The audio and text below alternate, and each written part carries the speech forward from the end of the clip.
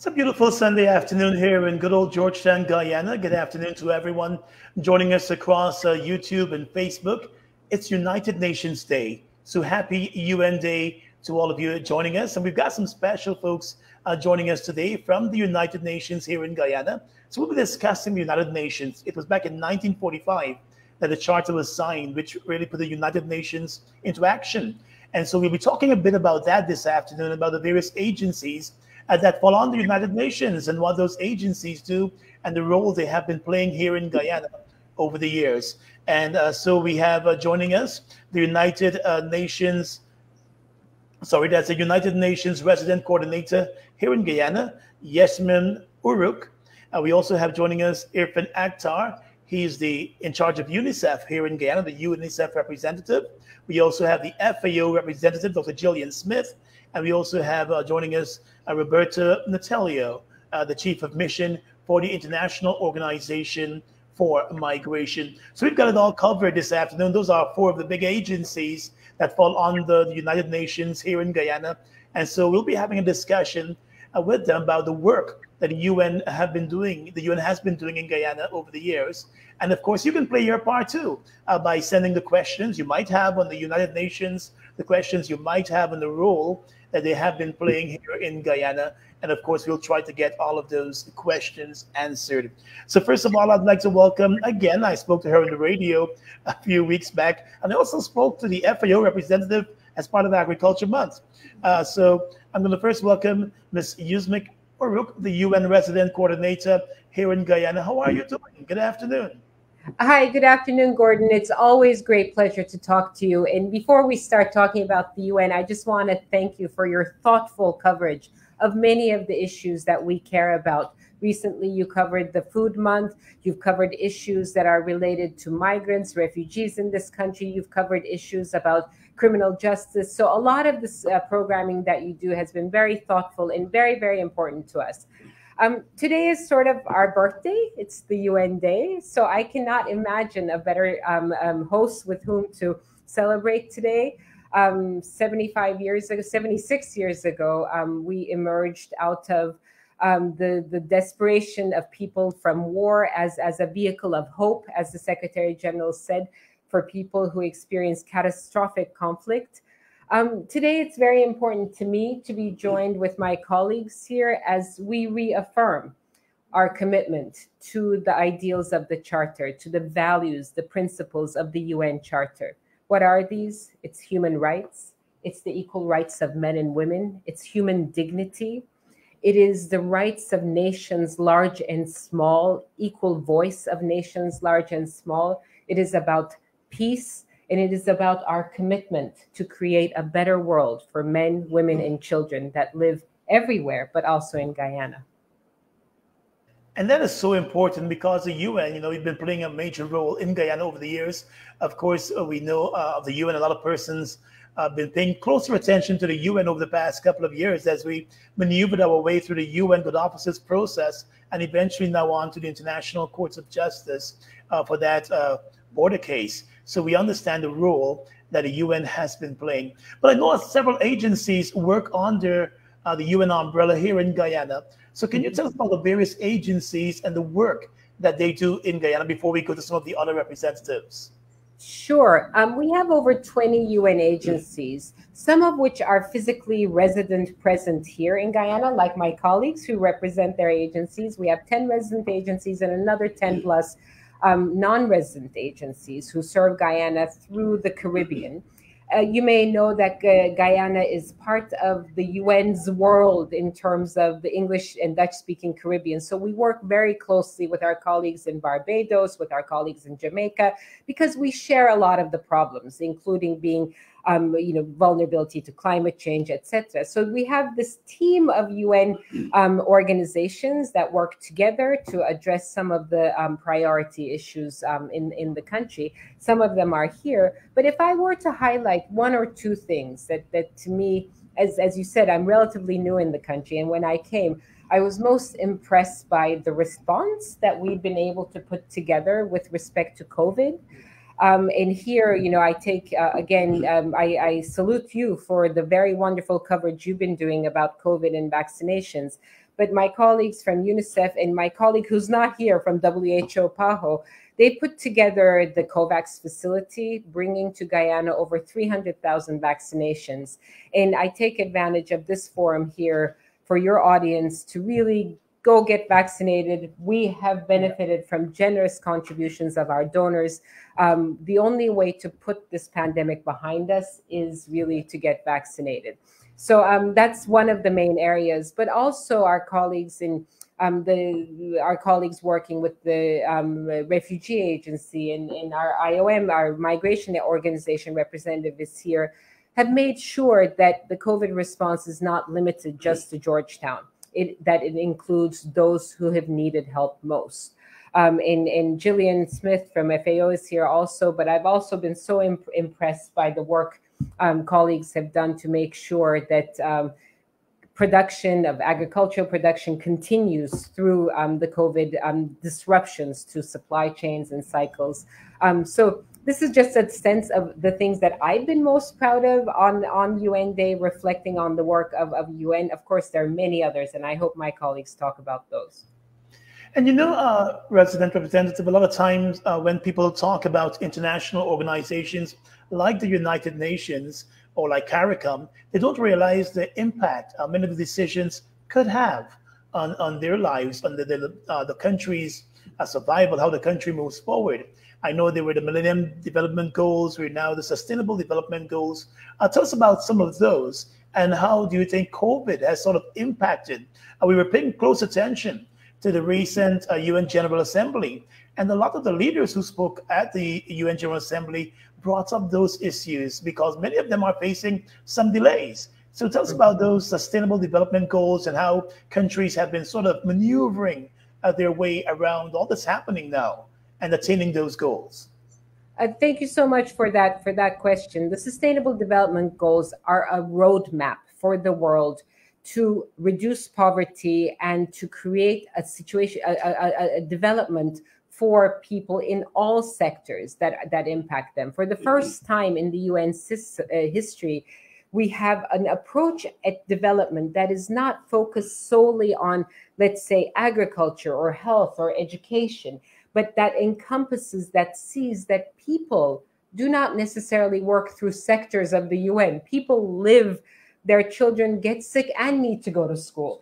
Their daughters need to have a safe life on the street, but also get more active in social political life. So the Sustainable Development Goals is really an integrated framework which speaks to the needs of families and individuals. And the 17 goals guides us in achieving, in supporting the government and the people of Guyana. However, even before COVID, we were off track with the Sustainable Development Goals. There were many that we were not able to meet. And Sustainable Development Goals include, of course, the climate change related targets as well. And even before COVID, we were not getting anywhere near where we needed to be. And in Guyana, on many of those fronts, and I'll let my colleagues speak to those more in depth, but at least with respect to climate, we all know, based on the floods that happened right before I came here, I'm looking out the window and I'm seeing the seawall. We are very, very, very vulnerable to climate change. So when the world did not meet its targets, that means Guyana will suffer, will not be able to prosper as much as it could. And we are very vulnerable to climate change. So I just wanted to raise that before the COVID, we were off track. However, the Sustainable Development Goals continue to provide us a roadmap to recover out of COVID in a way not to go back to the way we were doing business before. There was something wrong with the way we were developing, not heating for the planet. So it gives us a roadmap to get back on track from COVID recovery and to get back on track towards prosperity and development for all. How is the UN, though, before we move on to some of your other colleagues, how is the UN going to sort of assist many of the countries moving forward? What are some of the plans that you would have in place, let's say, for a country like Guyana to assist us in a post-COVID environment? First of all, I want to sort of dispel the notion that we are an assistance agency. Of course, in many countries in Africa, in parts of Asia, the UN, comes and swoops in, providing humanitarian assistance, running systems for those countries. In Guyana, our role has to be much different.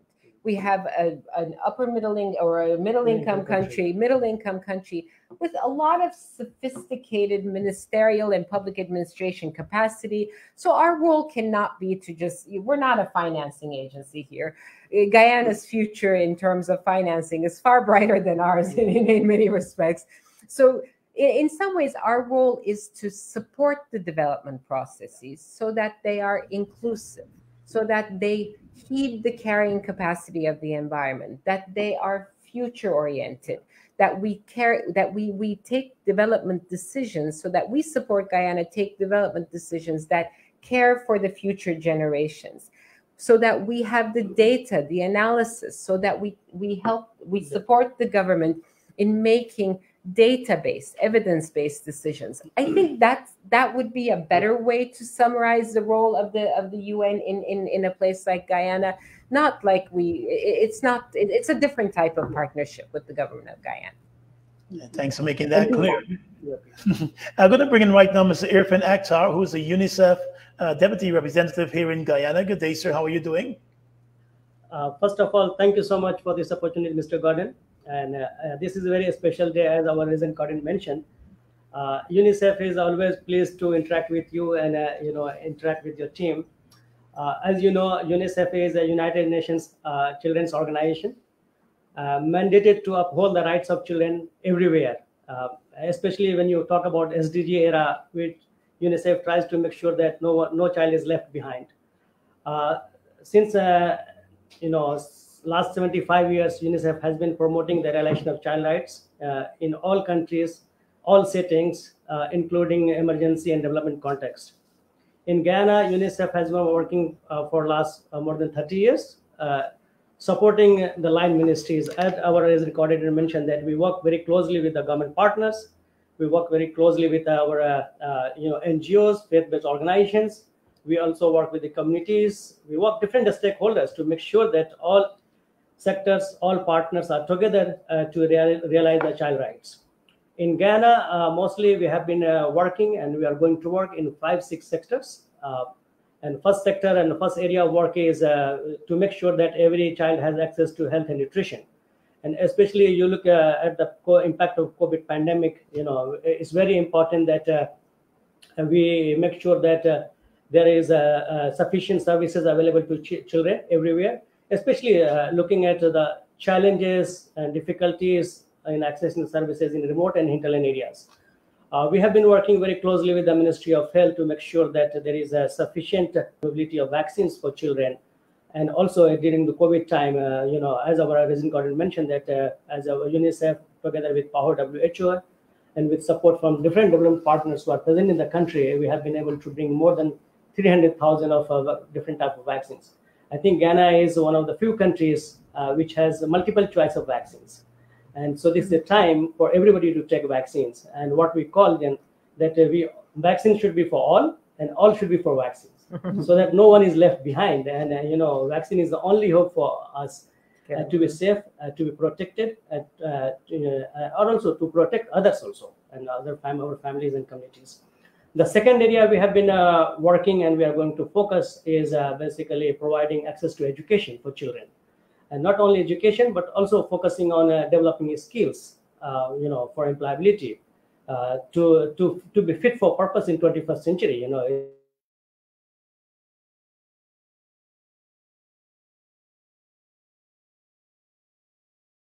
It's not like what our technology. They are better equipped with smart classrooms and to be fit for purpose for 21st century skill. I would like to highlight here one of the challenges because of the COVID pandemic. COVID has impacted everybody, everywhere.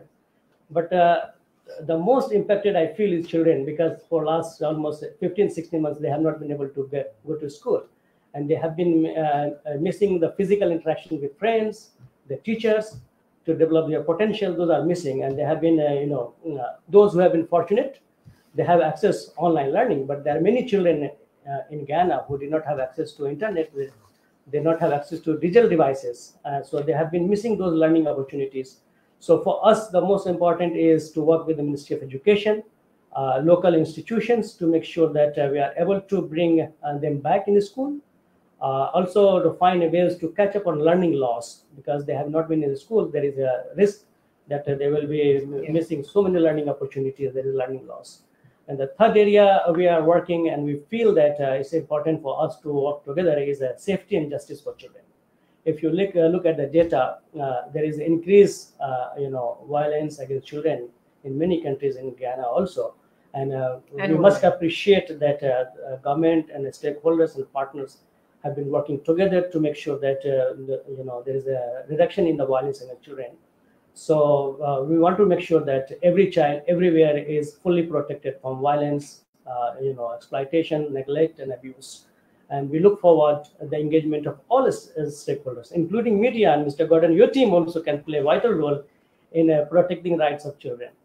Another area is what we have been talking about, and our RC also mentioned, about that we don't work only in the development context, but also emergency context. And this pandemic is kind of one of the biggest emergencies for all of us. So UNICEF worked together with the different line ministries to make sure that, to ensure the continuity of basic services, whether it's related to health, it's related to education, it's related to providing social protection support to some of the poor families in remote hinterland areas. So these are the few areas UNICEF is focusing. But at the same time, we must realize that we work together to build the capacity of the government partners, institutions, to be ready to provide all the services all children need in the country. Thank you. I'll stop here.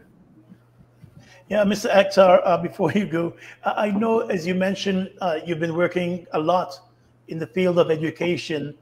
From a local point, what are some of the things you've been seeing over the past year? You mentioned learning loss. That is something the Education Ministry has spoken about also, the fact that in many instances, because of COVID-19 and schools being closed for such a long period, while some children might have access to the internet and access to computers, we just saw results came out for some exams, and we also heard that over 500 children didn't write one particular exam.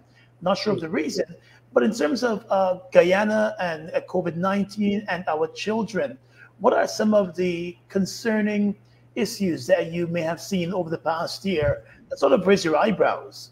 Yeah, thank you so much. Very good question, actually.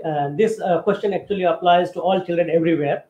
But in context of Guyana, since beginning of pandemic, we have been working very closely with the Ministry of Education to ensure the continuity of education. So we try to work with the Ministry of Education to develop learning materials through TV, through radio, through newspaper. But as you mentioned, there are many children who do not have access to these things, these technologies, these devices. So more than 50,000 learning materials we developed for those children who don't have access to either TV or radio. So those materials were printed and provided to those children in remote and hinterland areas. So there were several efforts to make sure that at least some kind of learning material is available to children, So we use newspaper, TV, we use social media also to provide. We are supporting learning material through WhatsApp groups to the parents and teachers. So we make sure that, at least there is some kind of technology, there is some kind of materials available. But I totally agree with you, because of this pandemic, all children did not have equal opportunities to learn and grow and fulfill their potential, and there is risk of learning loss. So that's why the Ministry of Education has developed education sector plan, which puts a revisioning of the education sector plan to make sure that some of the challenges because of the COVID pandemic are addressed in the education sector plan. And one of the issues I also feel is a digital divide. We talk about access to technology. We talk about online platform. In Guyana, there is also a digital divide. So moving ahead, we need to all of us to make sure that we are narrowing the digital divide. We should be able to bridge the digital divide. And also, when we talk about learning loss, I will also would like to encourage parents, teachers, and families to provide their commitment and spend their time with their children, because it requires participation of parents, teachers, and families to make sure that those learning loss are mitigated. and we have a mechanism in place to fulfill those learning loss. Just before we move on to Dr. Smith, I wanted to raise with you the role of parents in all of this, because I've heard a lot of parents in the past year say they're now back in school, they're now teachers, because they find themselves sort of back in the classroom going over things they never thought they would have to. But that has sort of shine a new light on the role parents ought to be playing with the education of their children. Because a lot of times before COVID and online teaching and online learning, a lot of times it was just the teacher's job. Now parents have found themselves also being that extra teacher, that extra person in the classroom. So moving forward, what role do you see parents having to play in the education of their children, other than just providing the necessary tools and facilities and so? I think this is the most important question you ask, because we have to demystify that school and teachers are not the only place. Learning starts from beginning, earliest stage, from the home and from the family. When we talk about early childhood development, when we talk about early childhood education, it starts with the family. So for me, the learning center is the family. The first teacher are the parents, So role of parents is very important in terms of creating learning environment at home, in terms of giving a stimulation for better learning at home. But maybe, Irfan, Gordon, one thing that occurs to me is that there are some silver linings to COVID. Yeah, it's been a horrible impact on families. People have lost jobs, schools have closed, but in some cases, things will never be the same in terms of our relationship at home. We have spent so much more time at home. I have spent more time with my child the last year than I did all throughout my career. And there is something positive about that. It's very difficult to find the positives of COVID, but I think it has taught us certain things. One, to care about one another, which is very relevant to the UN Day message I would like to give, to care about the people around us, to first start with our own family, to create good environments for our family. I think we will never go back to how things were, and we should not. Absolutely. The future of work has changed. A lot of my colleagues have worked from home. Other people have lost jobs and are trying to figure out how to adapt. Is there an opportunity that we don't go back into the sectors that were not decent work, that were not good jobs for people? Perhaps there are opportunities in more sustainable sectors that are environmentally friendly. So, really, how do we see COVID as an opportunity to emerge and learn from what it meant for our children, for our family, but also for our society? Are we able to care for others in a way that COVID has taught us we must, by masking, by getting vaccinated, but also by helping when necessary? No, just to complement that, this COVID has really, we are talking about challenges, but opportunities also, many parents become a teacher, and also they have developed very good bonding, the parental bonding with children, which were not in the past. Probably we are not able to spend the time with the children, So COVID has given a lot of opportunities also. In UNICEF globally, we have launched we call a reimagine education, and because of the COVID pandemic, how education system have been challenged, and looking at learning loss, I think there are different ways of doing the education system, improving the education system. So this is what we are talking. We have to reimagine everything now. It's not going to be the same what we used to be in the previous years, but everything we need to change our perspective, the way we work, the way we are going to deal with our children in school and at home. Thank you. Thank you. Thanks a lot for all of that. Moving on to the Food and Agriculture Organization, because that also falls under the United Nations. And we know the FAO, you've been playing a good role in Guyana over the years. And this is your month. It's Agriculture Month here in Guyana. So you must be pretty excited about that, though a lot of stuff is being done virtually. I've been covering agriculture for almost 20 years. And I remember one of my first experiences covering Agriculture Month. This was way back when I had hair and I was much younger. It was way back in 1999, I think. and we traveled all the way to Berbice, and it was amazing to see the food and the agriculture and the farmers come out. Because for me, as someone who comes from a mining community, and now you're being exposed to agriculture, you know, it was sort of you seeing where the food comes from. You had a bit of understanding of what the farmers go through.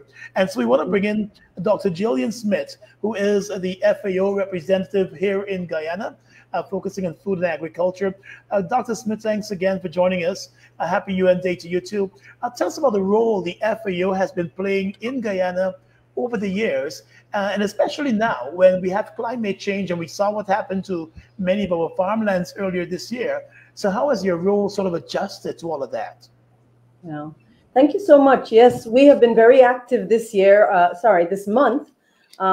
We have been working very closely, particularly with our counterparts in the Ministry of Agriculture, who have been doing a tremendous job, I think, in showcasing agriculture. But beyond just agriculture as people think of it, towards really food systems, and we've talked about this before, Gordon, really thinking about the whole big picture from farm really to fork, the producers, the persons who do distribution, who do processing, right through to all our consumers.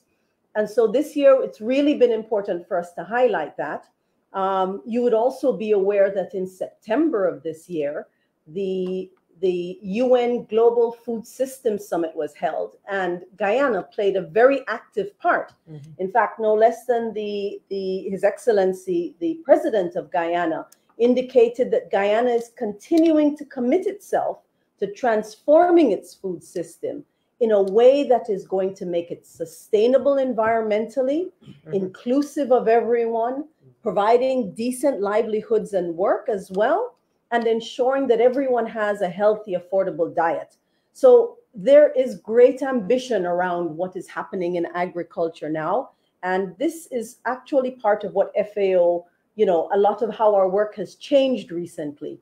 We're working, a lot of people think of us as the agriculture and the forestry and the fisheries agency of the UN.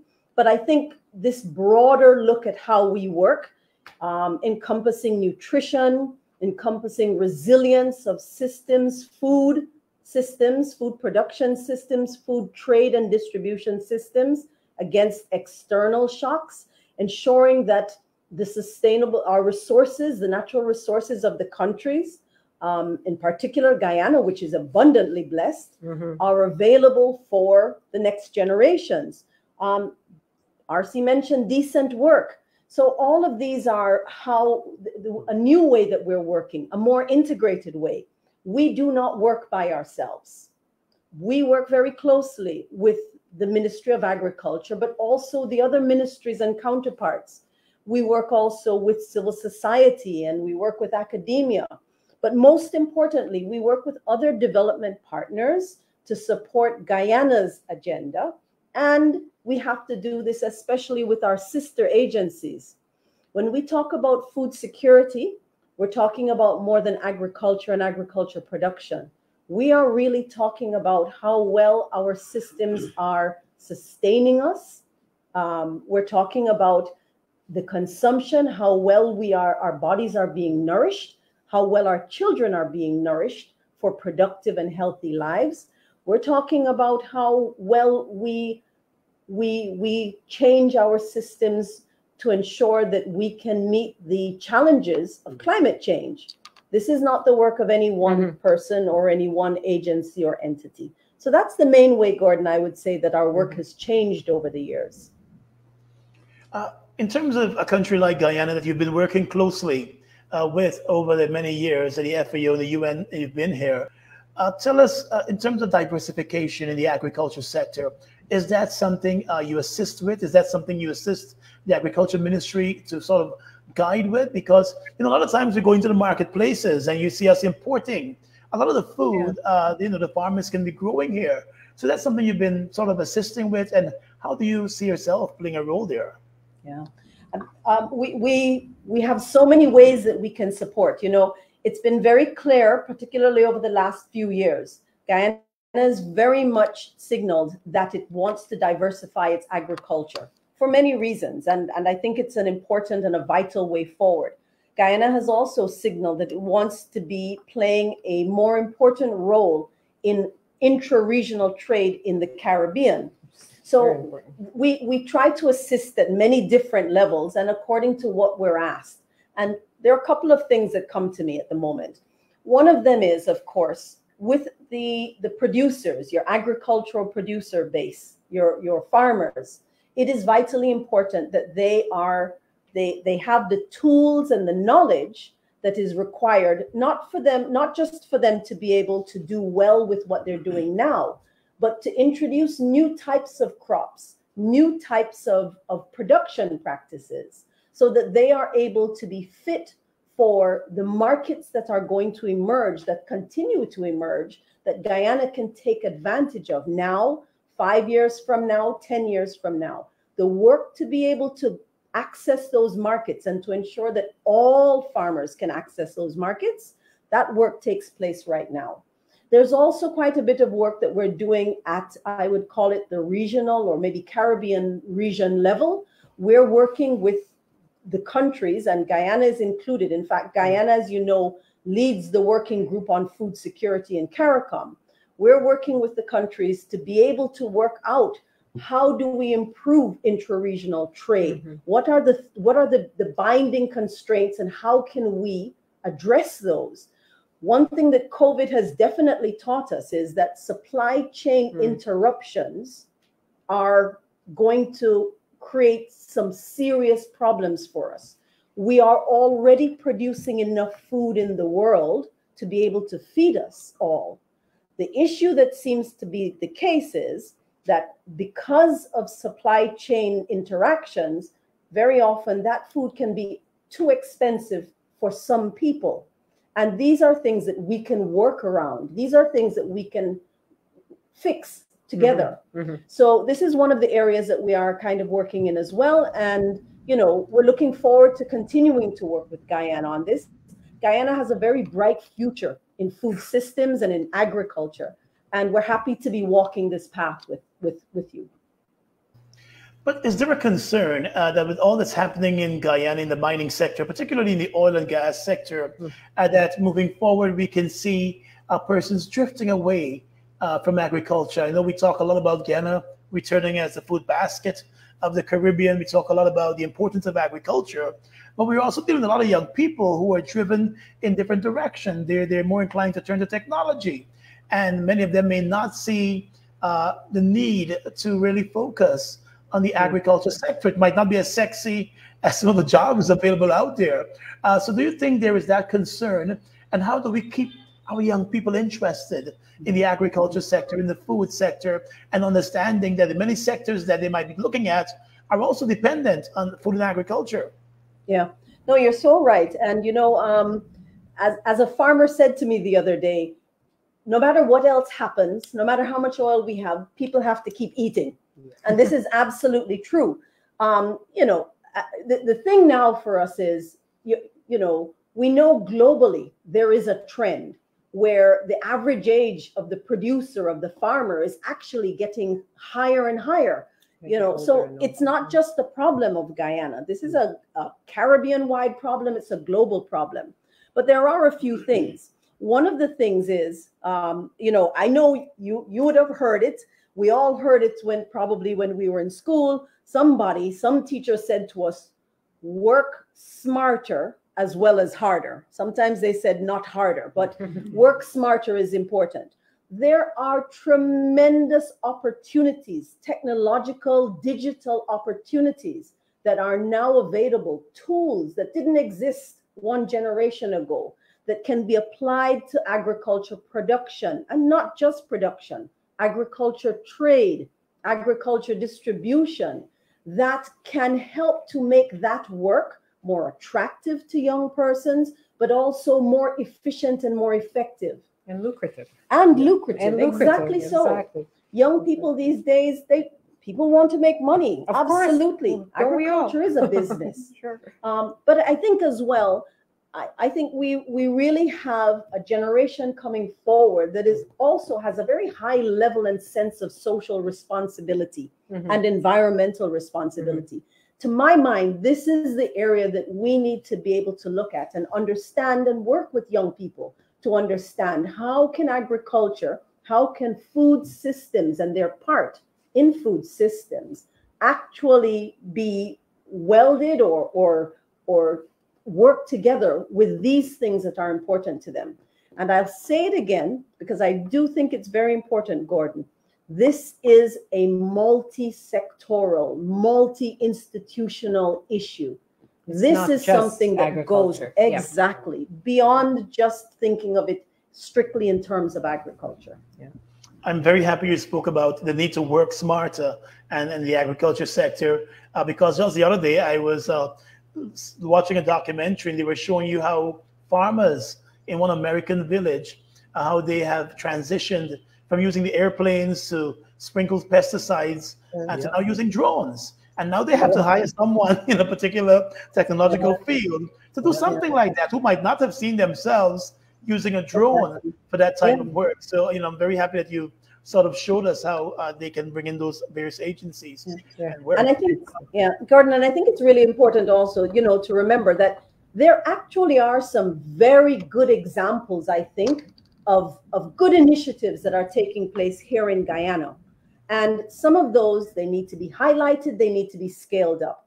One of the benefits that the UN can bring as well is we also can bring examples and experiences that are being used in other places and bring that and help to drive innovation and drive the innovative spirit that is already here in Guyana. That is a very good thing.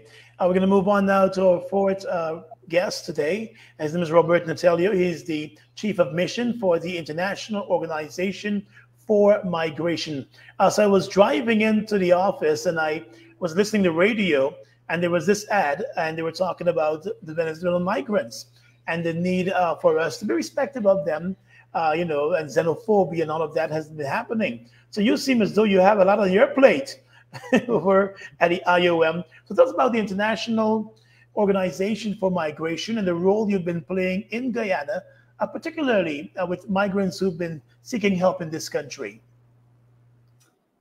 First of all, thanks very much, Gordon, for this opportunity to talk about the work of IOM. I'd like to say a couple things before I answer your question. And what I'd like to say is that IOM really is the newest member of the United Nations. And IOM is what we call a UN-related organization. We're sort of formally part of the UN family, which we welcome, but we've been sort of an international, intergovernmental organization for a long time. We've always worked closely with the UN. We've always had a great relationship with the UN. But in 2016, we joined the UN as a result of the first high-level dialogue on migration and refugees, on migrants and refugees, which took place in New York at the UN General Assembly. It was the first high-level dialogue on migration to address issues of migration. So I think it's apt that I've come last, that I'm bringing up the rear, because I really am sort of the newest kid on the block, so to speak. But it is an honor to be more formally within the UN system. IOM is committed to the principle that regular, orderly, and safe migration benefits migrants and societies. And when I say societies, I mean the societies from which those migrants originate, but also the societies to which those migrants migrate. Now, the issue of the migration dynamic in Guyana is changing. And I think everyone recognizes that. Traditionally, Guyana has been what we call a source country for migrants, or a country from which migrants emigrate. Traditionally, in the modern era, I would say, of course, the fact that we have Afro-Guyanese and Indo-Guyanese implies that there was also migration into Guyana at a previous period in the country's history when it was still sort of a colony, right? But in the modern era, many migrants have left the country. And now we're seeing some changes there, right? And we're seeing a lot of migrants come into Guyana. Some of those are Venezuelan. Some of those are Cuban and Haitian migrants. So what we often say is that Guyana is a source country for migrants. It's the host country for migrants, but it's also a transit country for migrants. Some migrants come into the country, they don't stay, they leave the country maybe in an irregular manner. So there are a lot of migration challenges. And, you know, I'd like to say something that each one of my colleagues has stressed here today. We have a framework, we call it the Migration Governance Framework. And the Migration Governance Framework has 3 principles and 3 objectives. And the third principle is good migration governance relies on strong partnerships. And IOM feels, and it's our principle, that we need to work together to address these issues of migration. By its very nature, migration and mobility imply a number of different actors. We're talking about states, right? So migrants are moving from one state to other states, right? So there are relationships there that the states need to manage. And then you have at the regional level, there's a lot of sort of you know, intra-regional migration in the Caribbean. The Caribbean is a region that's been defined by migration throughout its history, right? And then you have local actors, right, that are also really important in addressing these issues of migration.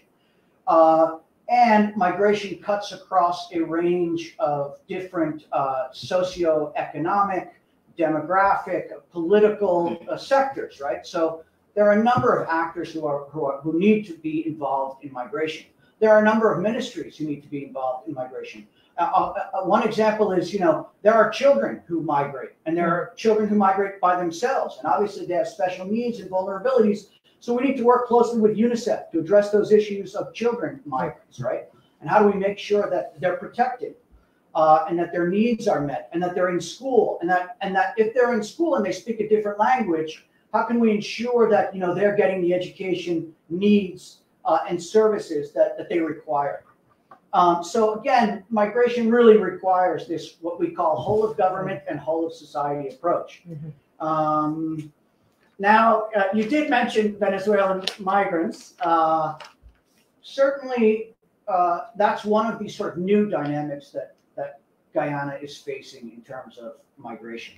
Of course, you know, the situation in Venezuela is worrisome, and I think that the government of Guyana deserves a lot of recognition in the way it's handled migration from Venezuela. We all know there's a border controversy. Venezuela says that part of Guyana's territory is theirs. It's an incredibly complex political situation. But the government of Guyana also recognizes that there was a period when many Guyanese went to Venezuela, and Venezuela let them come into the country and kind of settle and start families and start businesses. And the government of Guyana has said, look, we recognize that the situation in Venezuela is difficult. And we would also like to, you know, we don't want to send people back or deport people to a situation where they don't have enough food to eat. They can't find work. They don't have medical services, right? And so the government of Guyana really has done an admirable job to try to address this issue. But it also requires, you know, the work of those of us on the ground and our brothers and sisters and fellow citizens, right? And that's where the issues of xenophobia come in. We have to understand and put ourselves in the shoes of migrants so that, you know, there's not that xenophobia and there's not that negative reaction. How do we kind of work together? So a lot of our work does involve trying to integrate Venezuelans into the society. That includes, you know, teaching them English, helping them to develop skills so that they can find work, providing their sort of immediate humanitarian needs of food and shelter, and clothing and whatever else they might need, healthcare services, right? So there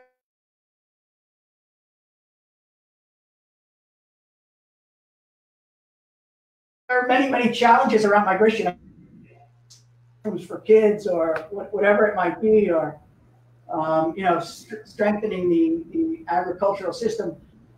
that's very politically, it's sort of easy to accept that. Migration is more challenging. There are some difficult political elements that we have to manage there. So, and that's everywhere. That's not Guyana. I mean, migration is a challenge politically in every country around the world, right?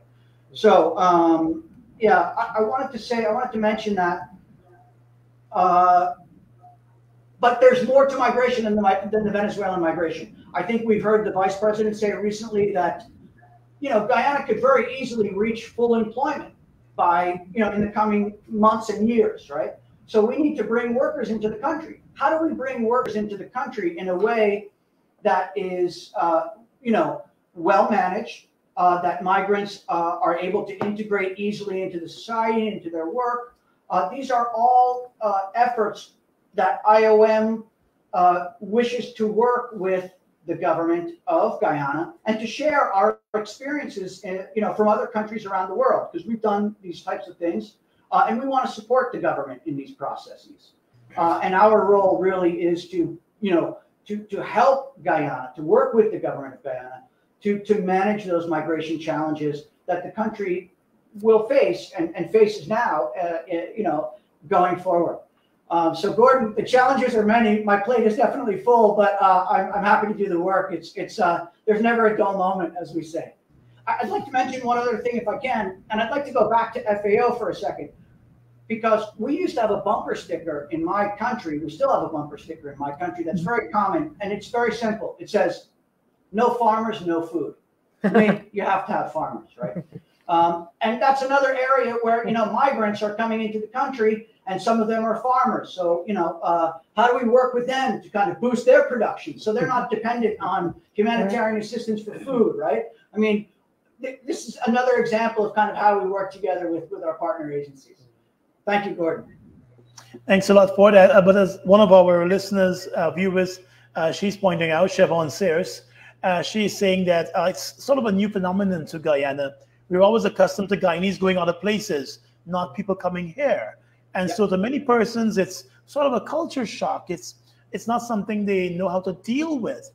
So what role do you see the IOM having to play in the future to sort of make Guyanese more aware of these migration issues, how to treat foreigners who are coming into the country, and how they have to work together, how they can share experiences, how they can benefit from each other? Yeah. That's a great question. And I you know, it touches on what I said at the beginning. I mean, these are the changes that Guyana is facing in terms of the world is facing. The world is facing. And Guyana's not the only country. Yeah. That's correct. And even in countries that have sort of a lot of, let's say, migratory experience, and they're used to having immigrants come in, there's still xenophobia there. I mean, that's not, you know, that's not something that's unique to Guyana.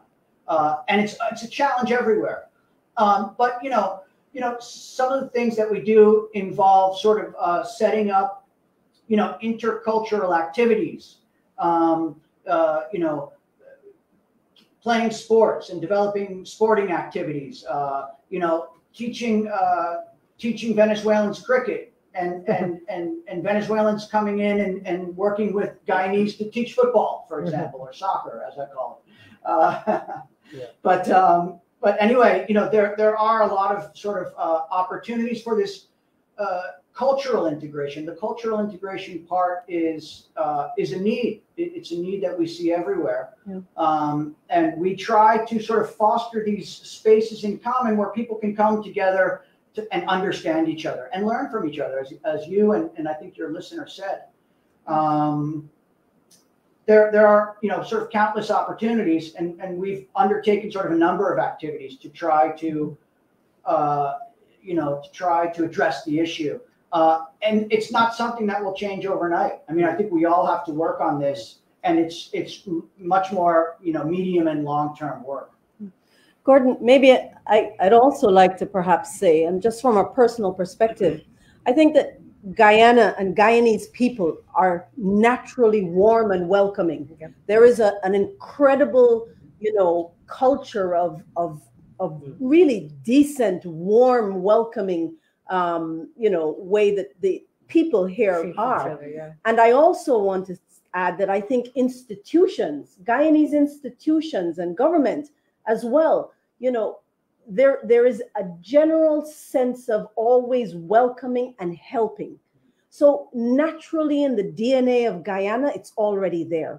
I think the value added that we as the UN can bring is, we know this quickly becomes an overwhelming situation.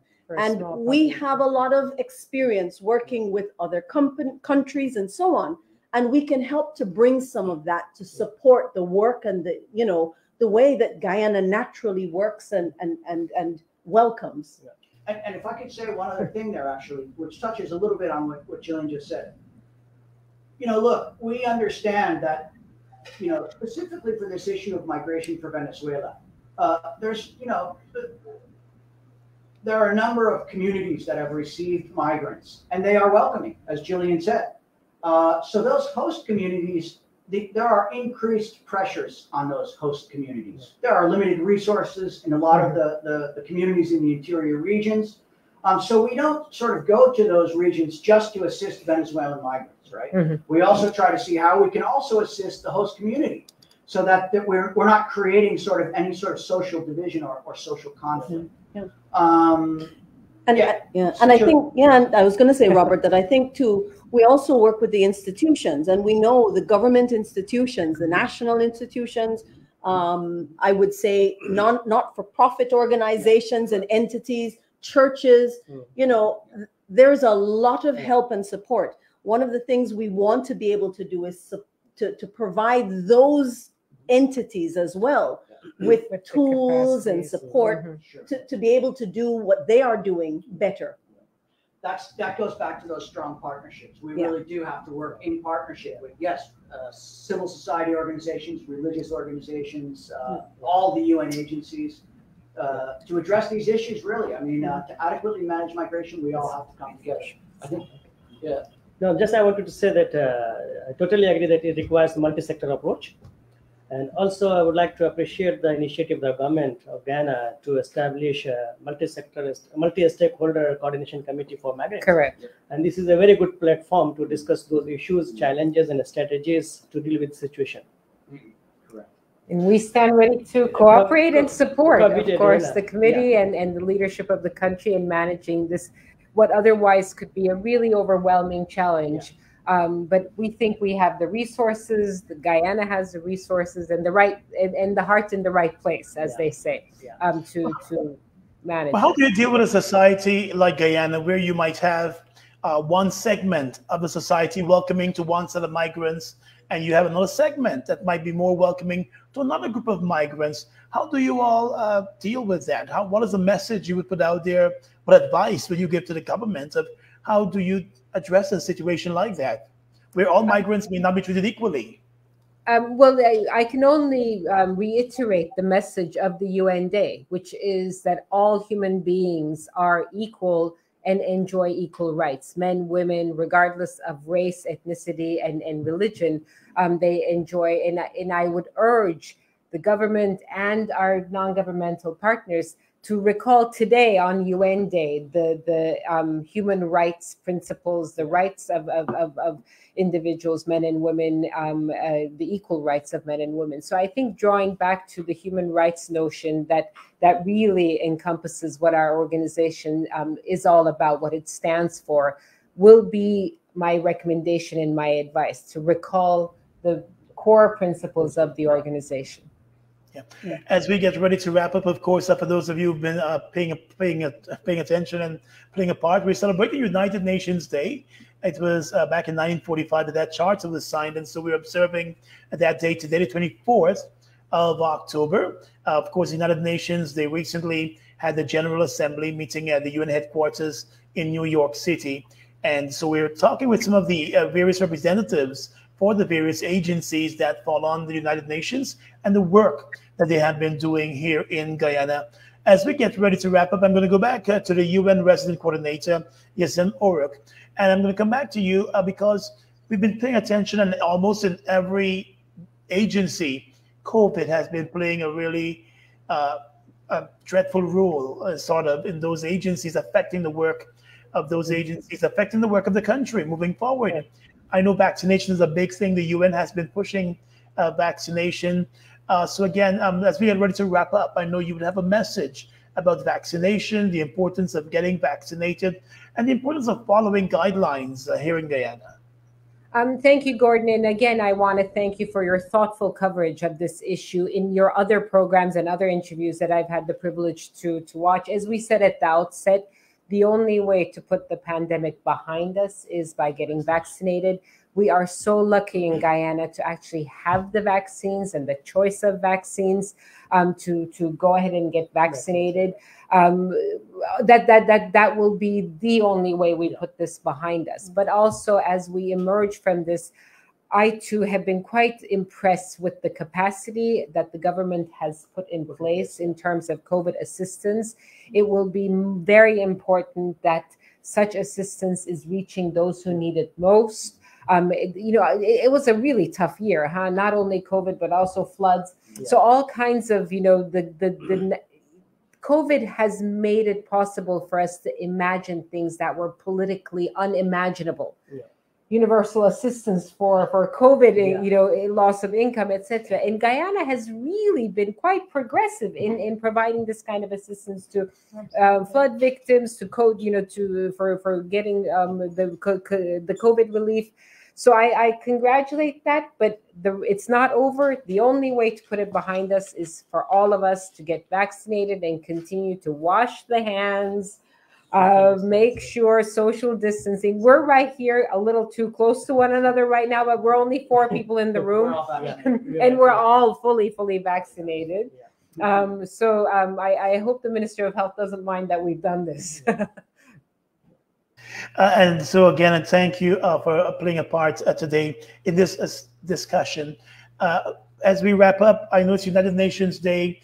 Tell us about how you all got started on a personal level, how you all got started with the United Nations and what it has been like for you in your various fields at the UN. So you want us to tell about how we got started? Yeah, tell us about how you got involved, how you ended that big job at the UN. I think we need to do a sitcom for that, like a long show with all of us starring in different roles. That would be really, really fantastic. But Gordon, if you don't mind, just one thing I would like to say is, we all come to the UN from different doors, different entry points, different agencies for different reasons. It could be commitment to human rights, commitment to social development, economic issues. We all come to it from different places. But right now in Guyana, we have over 100 men and women who work for the United Nations.